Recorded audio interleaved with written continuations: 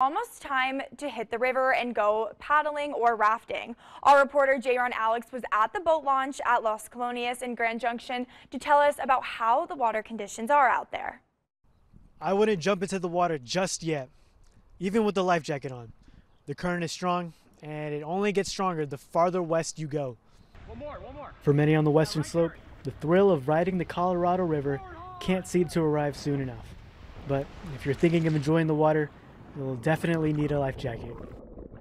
Every year about this time, as temperatures heat up, that snow in the mountains begins to melt. That's what we're seeing coming down, and those river levels are coming up because of it. Now, the water is fast, the water is cold. When water is moving past 3,000 cubic feet per second, that's when water conditions can get dangerous.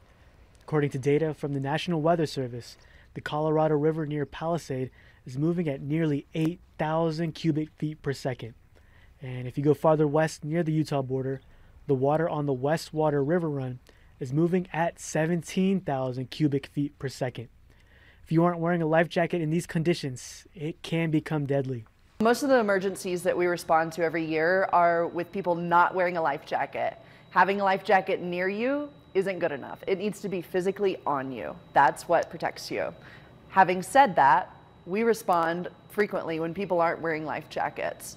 If somebody gets in trouble on a river trip or you see somebody in distress in the water, you need to call 911. The National Weather Service forecasts water conditions should get stronger in the coming week.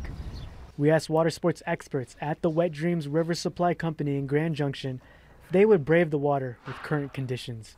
Personally, absolutely, yes. But if it's your first time getting out there, I would say wait a couple of weeks until it starts dying down again.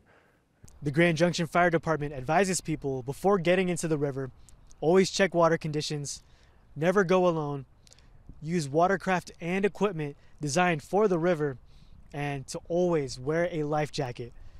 At the Colorado River, I'm J-Ron Alex reporting. If you want to check river conditions and local weather data, links to where that information can be found is on our website. The drawdown